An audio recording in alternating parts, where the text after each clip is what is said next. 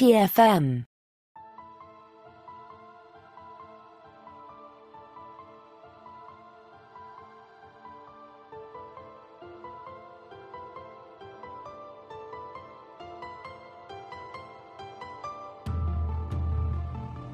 Welcome, Boomers, to another episode of Warp 5, our dedicated Star Trek Enterprise podcast. I'm Christopher Jones, and with me, as he always is my esteemed co-host, Matthew Rushing. Matthew, I have to say your outfit is looking stunning today. It looks like it was molded specifically for your body size.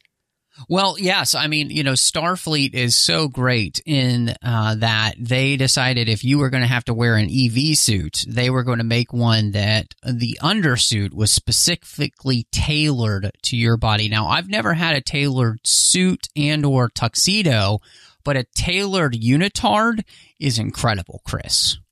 Well, Starfleet spares no expense to make sure that their officers are comfortable and safe when exploring deep space. I mean, and I appreciate it. Not only that, but honestly, pretty stylish. Quite stylish, actually. And that was important in the episode we're going to talk about today because the crew did have to spend quite a bit of time in those EV suits as they went down to a Klingon ship. And today we're going to talk about sleeping dogs. Here's a quick summary of the episode. When the NX-01 identifies a gas giant, Archer gets excited to investigate. But a disabled ship turns out to belong to the Klingons, and the third meeting with the warrior race goes about how we would expect.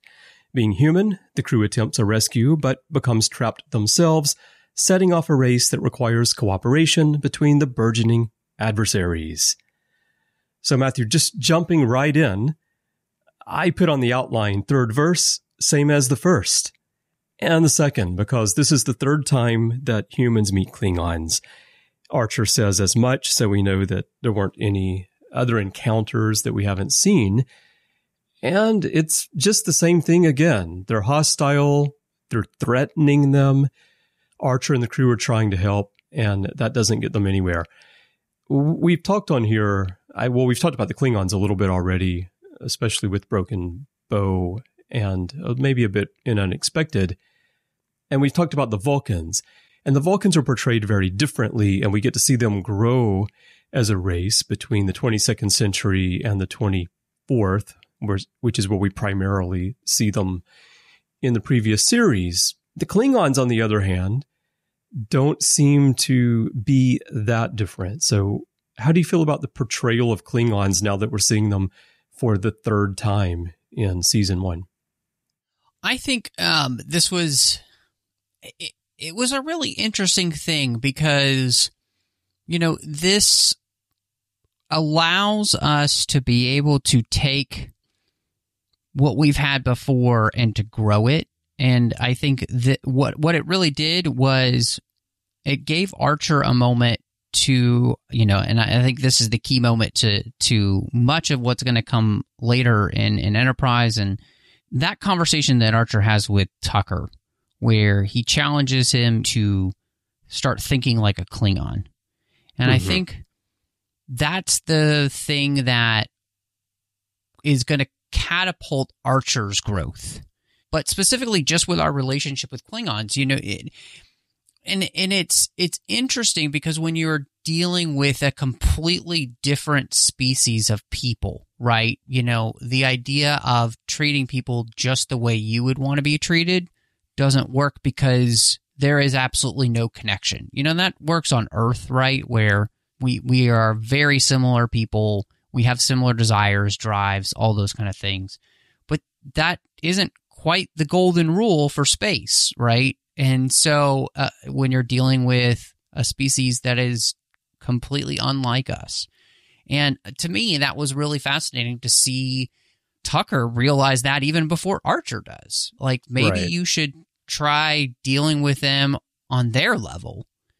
And what's interesting about that, too, is that in some ways that is a bit like human nature and like a parent dealing with a child, trying to get down to their level, trying to speak to them in a way that they can understand, all those type of things. And so I was really fascinated by that about this episode, and I was really enjoying that instead of it, like you said, just being the same thing a third time. This third meeting really does bring a change in the way at least Archer will deal with the Klingons from now on. And I really liked that it's punctuated at the very end of the episode by him dealing with a Klingon in a Klingon style, which is basically, come at me, bro, and I'll finish you. You know, like, yeah, he would not have done that at the beginning of this adventure. And so to see that change was really nice, because he also knew that Klingon wasn't going to respond to anything other than a show of strength. And so right. In many ways, I feel like Teddy Roosevelt would have loved dealing with Klingons because, you know, he liked walking softly and carrying a big stick. And that's what they respond to, is you carrying a really big stick and being willing to use it. Yeah, it's the classic example of dealing with the bully as well. The Klingons are bullies, really. And I think Trip maybe also realized that sometimes if you have to deal with the bully, you have to come back at them the same way they come at you. Yeah, that's a good way to put it. Because then they'll back down. Mm-hmm. They may not be scared of you, but they just realize that they're not intimidating you. And so they move on. Now, I don't know if that's exactly the reason this works for Archer here. I think the Klingon captain knew that he couldn't really fight back. He was hoping that he could threaten Archer the way the Klingons threaten most races, and they would be scared and then they would run away. But Archer clearly had the upper hand. But regardless, Trip's point was, yeah, as you say, sometimes you have to deal with people in the language that they understand.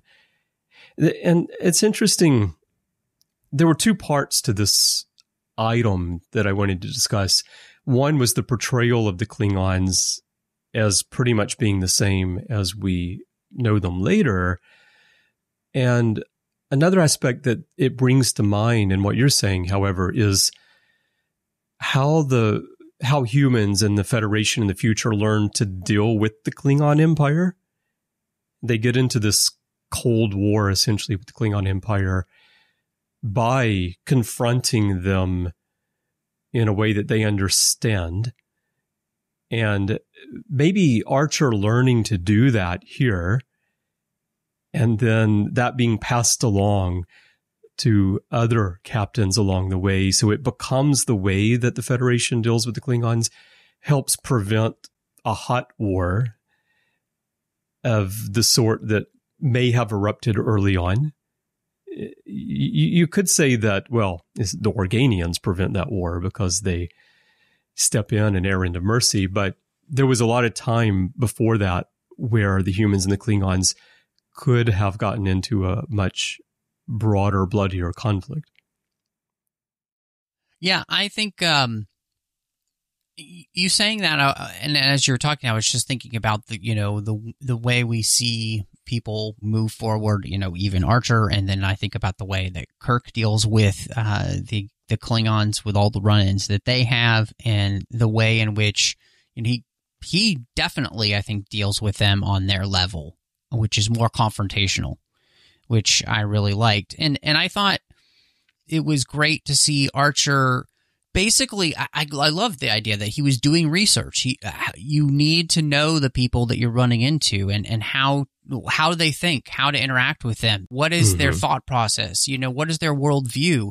And so that he can speak to them in a way that they will understand and will be beneficial for both. So I thought that was really nice because, you know, it's a great reminder of just kind of the way in which if we want to interact with anyone, we do need to do our research. We need to know them. We need to know how they think. We need, you know, and so, and especially in a more confrontational style, if you're looking to avoid bloodshed, this is exactly what you want, right? And so I thought that was great. And learning that they have this desire to hold to honor.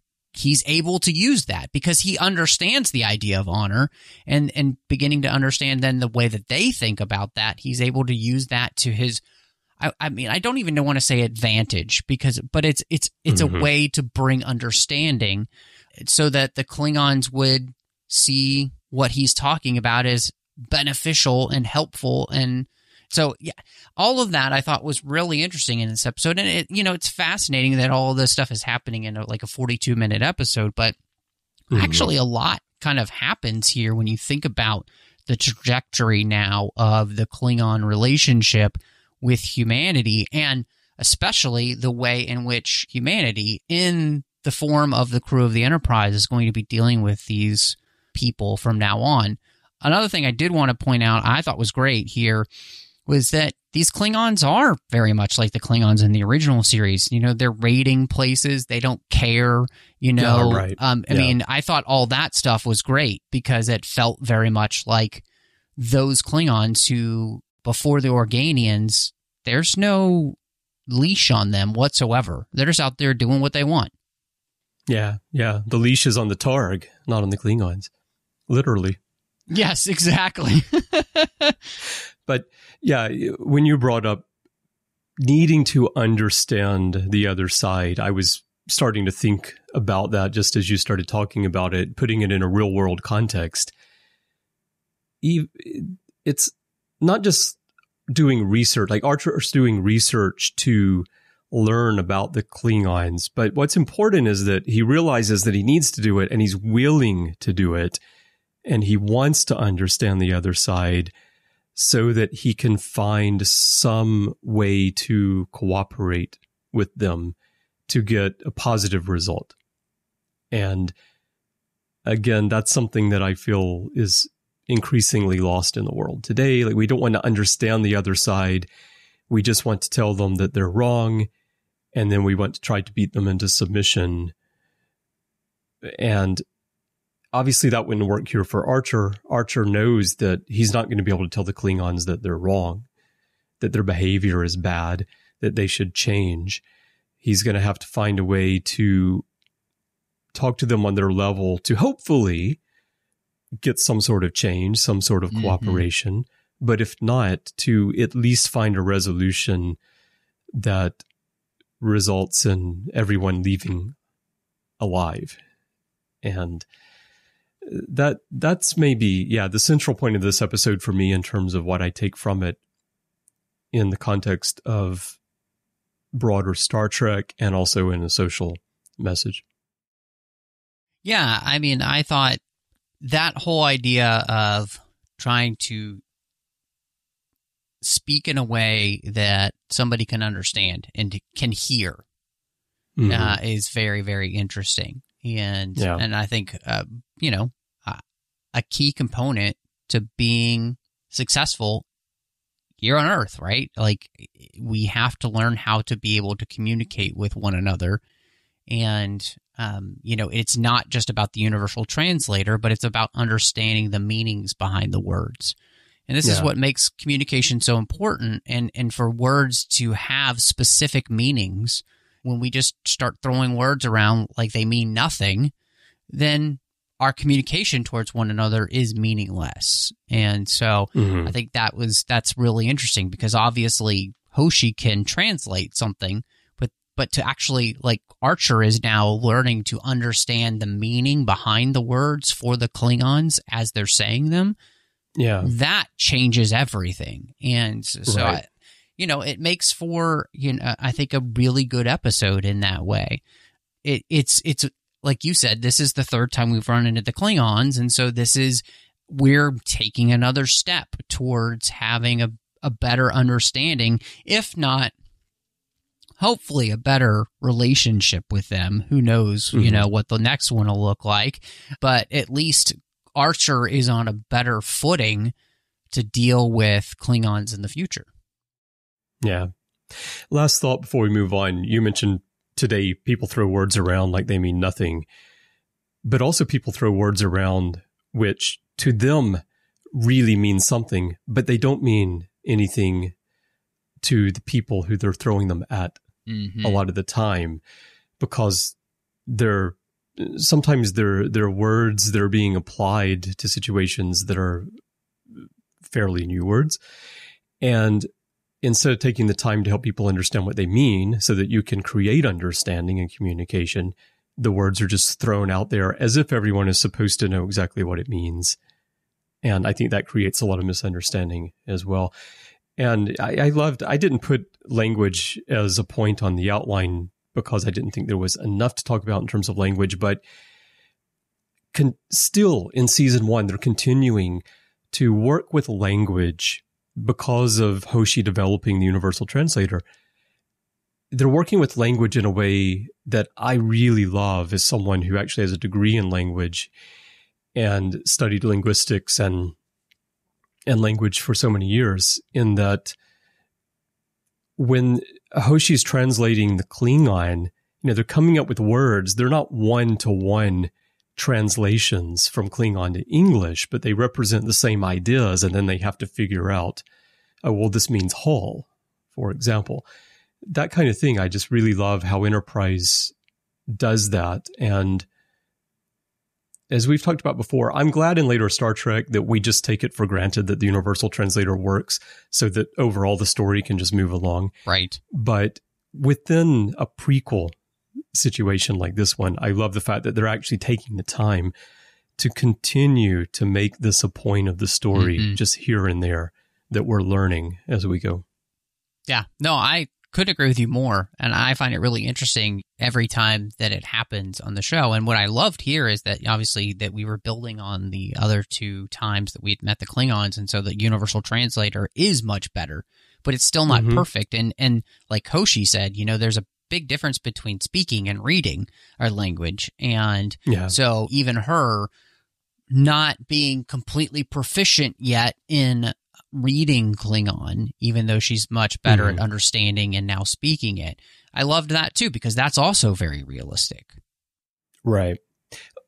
As someone who reads a language that you can't actually read by just looking at it, you have to really study and learn, that being Japanese, using Chinese characters, you have no clue what they mean in terms of the sounds from just looking at it. I appreciate what's implied here with Hoshi, in that as a linguist, she's intrigued by the Klingon language. And she's obviously, even though they've only met the Klingons 2 times before, and they don't know if they're going to be meeting them frequently or not, she's clearly been studying Klingon. She's probably fascinated by the writing system, I guess, because she does read the Klingon off the screens when they go to the ship. And that's something that you wouldn't be able to do unless you've really been putting time into learning that. And so I like that implication that she's studying this language since that first encounter. Because that language, remember, that's how Archer hooked her into coming aboard the ship in the first place in Broken Bow. Okay, well, while we're talking about Hoshi, this episode is really good for Hoshi's growth because we know from Fight or Flight that she was really having trouble coming to grips with being in space, and she really had this fear of the unknown that she was fighting. And bit by bit, she's been overcoming it. But here, she actually goes to Archer and requests to be put on the away team to go on a mission that is clearly going to be dangerous. And it seems that, she's finally taken that big step. And I think it's taken her probably a reasonable amount of time for someone in that situation. How do you feel about that? I think you're right. And, I love that we get this moment of her confessing to Archer, I want to try this. I'm working on getting better at this, and this is the next step to doing that. And I think that's great. Again, it's I feel like it is the writers paying attention to the characters and being like, okay, we've had enough time. Wouldn't it be great if we allowed this character to proactively look to grow and then put them in a situation that tests that to the limit? I think that that's really nice that they had the forethought for that and that they allowed the character to do that, because it does make Hoshi a more interesting character. And I think it does take care of some of the criticisms that people kind of had of her by allowing us to see her growth is not just something, we won't actually even show the process, but we're going to actually show the process of these characters growing. And to me, that's great. Yeah. And not only do they show the process in taking to episode 14 for her to overcome this, but even on this mission, she has an anxiety attack. And T'Pol helps calm her. And so I also liked that it wasn't like a switch they flipped where it's like, okay, Hoshi's okay now. She can go on away missions. And then she's just the brave Starfleet officer from that point forward. During the course of the mission, her fears do come back, which I think would happen for most people. And so that felt real. And the fact that T'Pol helps calm her is also character growth for T'Pol.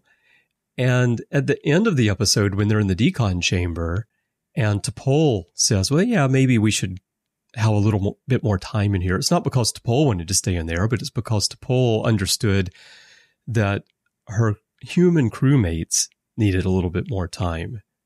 And again, that's character growth for T'Pol. From the beginning of the series to now, bit by bit, becoming more comfortable and understanding her human crewmates.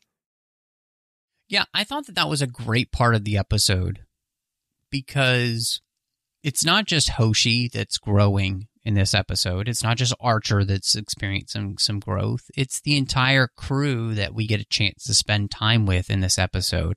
Everybody is learning to grow together as a crew.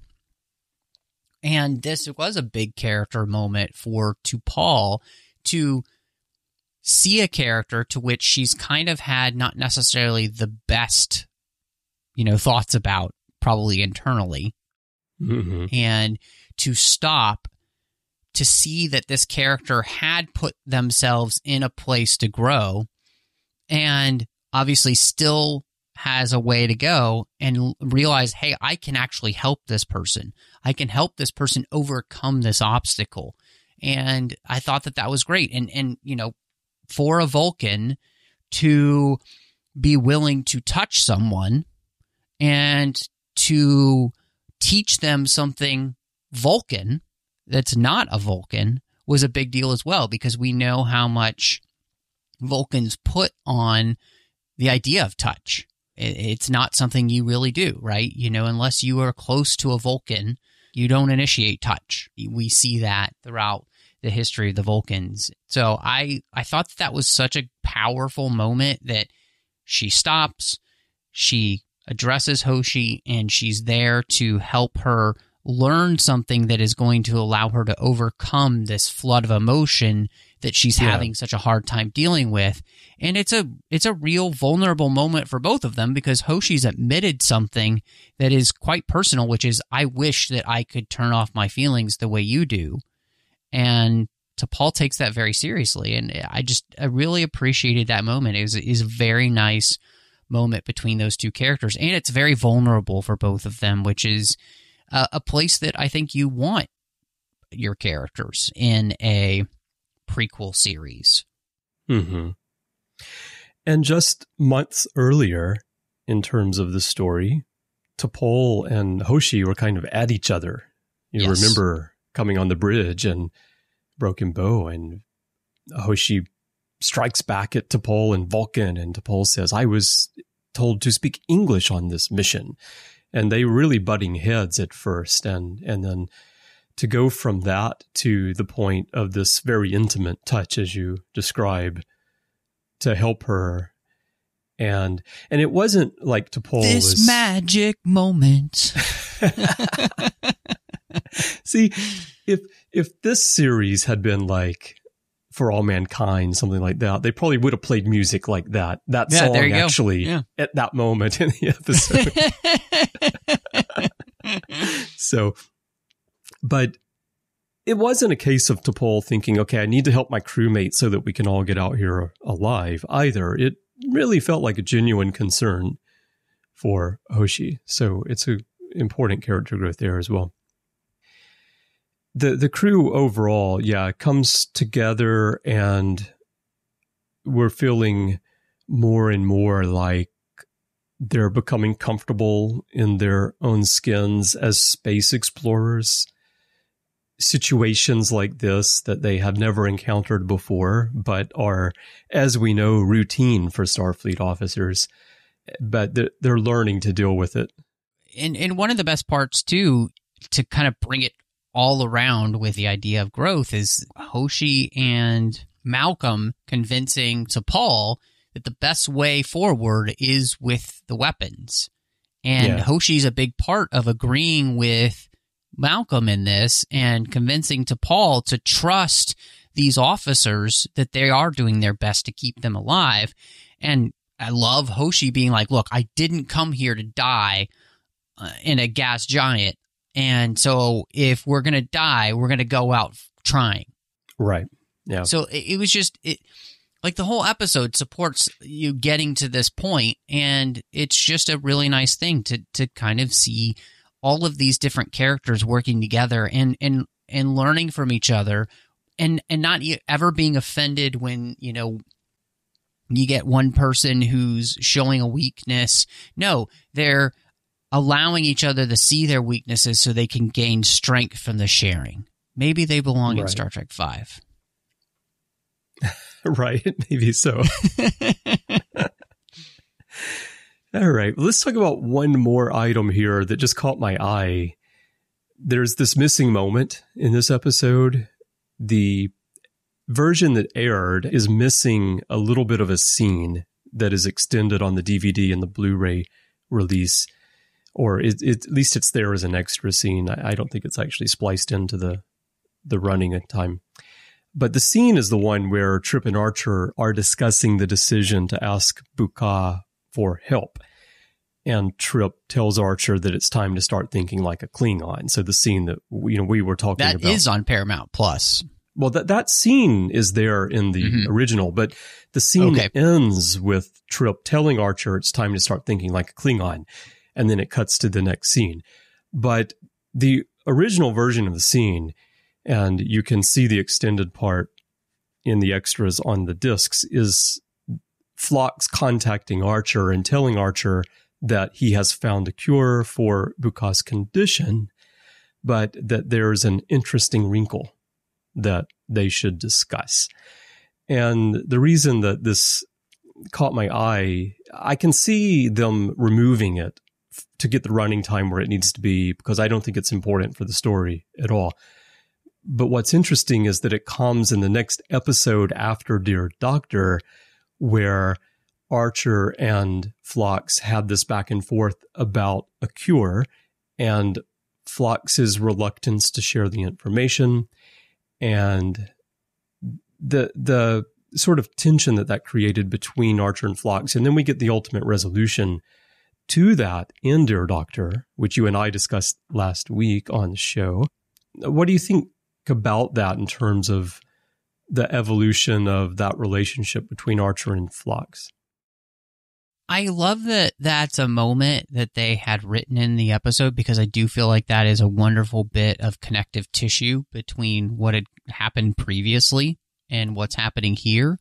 And obviously, this is a moment where you see there's no hesitation for Phlox to talk about something with the captain like this. Like, Archer has earned his trust, and I think it's a great moment because, regardless of what happened in the previous episode, Phlox should be bringing these type of things to the captain. That's his job as the chief medical officer. It is not his job to keep anything from the captain, especially that's so important to the mission. And so, yeah, I think that's one of those things where those type of little moments, you could tell that the writers were actually really paying attention. And that's the type of thing I think that both you and I on the Orb have praised Deep Space Nine so many times for, these little tiny things where something's mentioned and it references something that's happened in the past. And that's the way in which you don't have to have ultra serialization like we do in Trek today. I guess minus Lower Decks, but the other Trek shows, the live action ones are that this, I think, is the perfect way to be able to do that. And so, to me, it just shows how much the writers are, they're thinking about this stuff. Yeah. And I wish it had been left in the episode for that reason. Like I said, I don't have any problem with them cutting it because it doesn't affect the story in any way. But when you look at the series as a whole and you look at relationship development and character development, it would have been nice to have that little bit there. Yeah. I agree. I agree. And I don't know if it was cut specifically for running time, but, this is something that especially newer fans who weren't watching Star Trek in first run don't realize is that because of commercials on broadcast television back then, you really had to nail the running time. That's why if you look, Star Trek episodes are usually within about 5 seconds of each other from week to week, and sometimes they're identical length. So some little thing like this really can make a difference and sometimes had to be dropped. A quick mention here as we get ready to wrap up. Probably not a big discussion, but we do talk about Trek firsts that we get in Enterprise, and we got 4 of them either mentioned or seen in this episode. Photon torpedoes. Malcolm was really excited about that. Never heard of those before.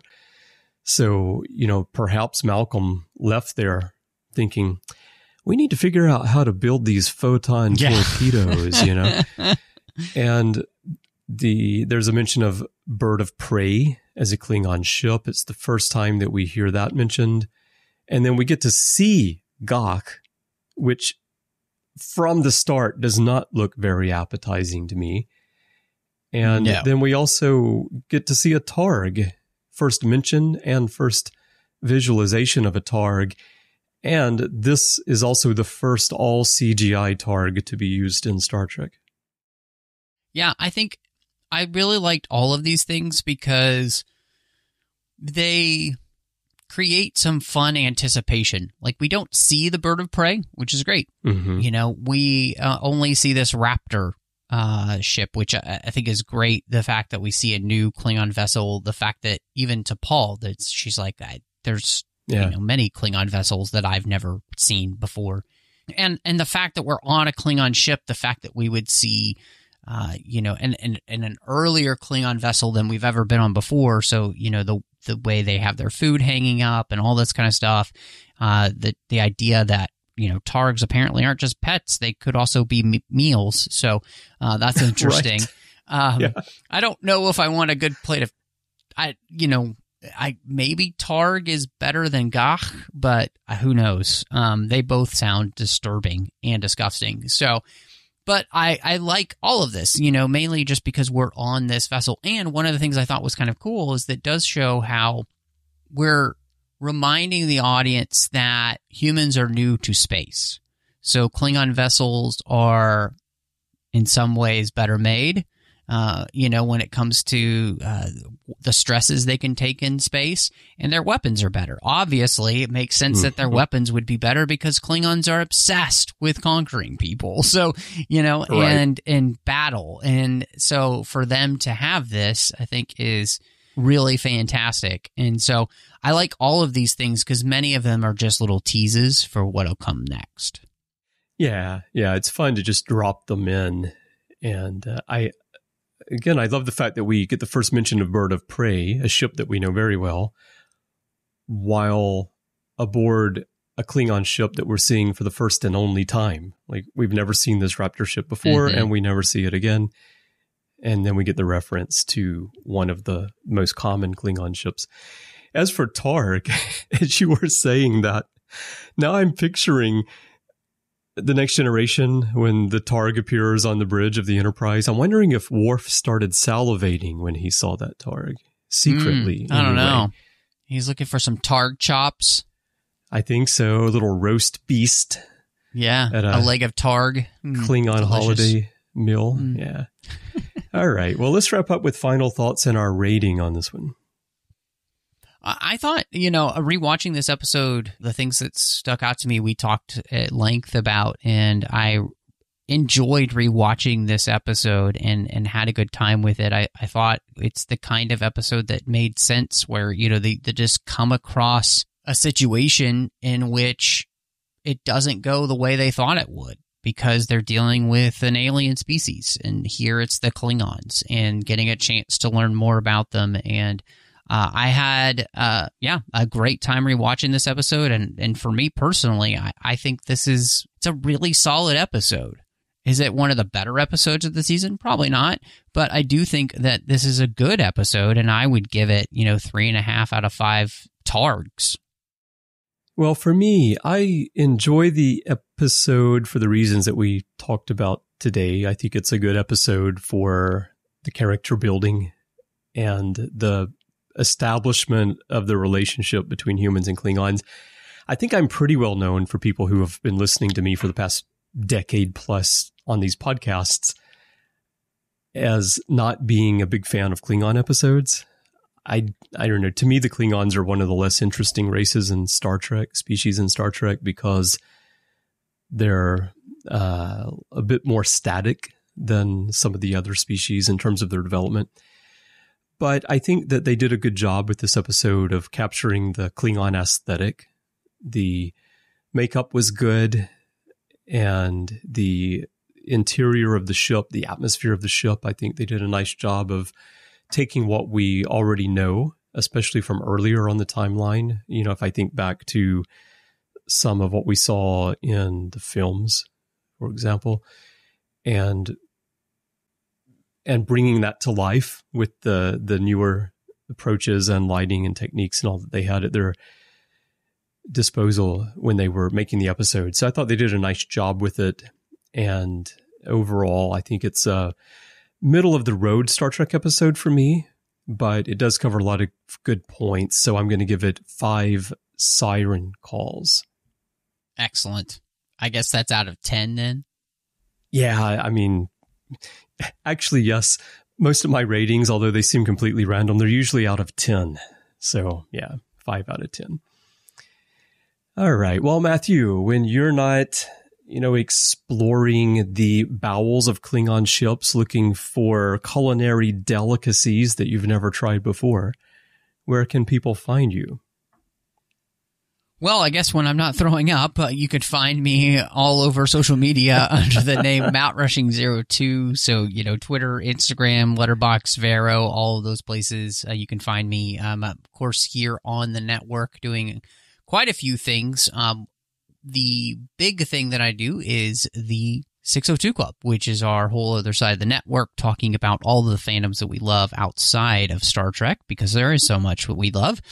There are a couple bonus shows in that same feed with Snyder Cuts, as well as Assembling Avengers, where John Mills and I talk through some very specific things, whether it's Zack Snyder's films or the Marvel films. You can also find me here on the network doing Literary Treks and The Orb. Literary Treks is about the books and the comics of Star Trek. And The Orb, Chris, you and I talk about Star Trek Deep Space Nine together, so we promise we're going to get some more episodes out soon. And then you could find me over on the Nerd Party Network talking about a few things. One is Harry Potter. Over on Owl Post, did that with Drea Kaufman. It is a finished and completed show. We talked through every single chapter of that series, one chapter at a time. And then I'm on Aggressive Negotiations with John Mills as we talk about Star Wars each and every week. Chris, when you're not trying to get fitted for your own EV suit, undersuit, where can we find you? Well, yeah, that is my plan for today. I don't know, maybe you've hacked into my Fantastical or something, but I will be doing that right after we finish recording. But beyond that, if you want to hear my thoughts on Star Trek, you can catch me on other shows here on the network. Of course, you mentioned The Orb and Literary Treks. Also, I have The Ready Room, which I do with Larry Nemechek, Interphase, and you can also find me in many episodes in the back catalog on a lot of shows, including this show. I was the original host of Warp 5 and was around for the first, I don't remember now, couple of years of the show, I think, year or so anyway. So you can hear me talk more Enterprise on here. And if you would like to chat with me in social media, you can find me on Twitter. That's where I'm most active. My username is C. Bryan Jones, letter C, and Bryan with a Y. And that's my name pretty much everywhere in social media. And I'd love to chat with you about Star Trek or whatever you want to talk about. Now, Matthew and I would love to hear your thoughts on this episode that we talked about today. If you'd like to share those, of course, you can talk to us, as we've mentioned here in social media. The network's username in social media is Trek.fm. And you can also join the Babel Conference, which is our listeners group on Facebook. If you're not yet a member, just type Babel, B-A-B-E-L, into the search field on Facebook, and it should come right on up. It is a closed group, so you will need to answer the questions and agree to the rules of the forum so that I can let you in. But we post a discussion thread for each episode, and you can chat with us and other listeners there in the group. And if you'd like to send us email, you can also do that by going to our website, trek.fm/contact, use the form there, choose to send to a show and choose Warp 5, and that will come to Matthew and me by email. And if you'd like to help us keep all of this going, we could definitely use your help through Patreon. It takes a lot of money to operate the network, and the last couple of years have been quite rough for us. If you'd like to support us and help us keep everything going and make the network healthier for the future, visit patreon.com/trekfm. That's patreon.com/trekfm to find out how you can help and get involved in the network. And we want to send a big thank you to everyone who's supporting us right now. We really could not do this without your help. Well, Matthew, I hope you're ready to rewind a little bit next week, because we're going to be following up a story from earlier in the season as we step into the shadows of P'Jem. Chris, I couldn't be more excited. Let's go.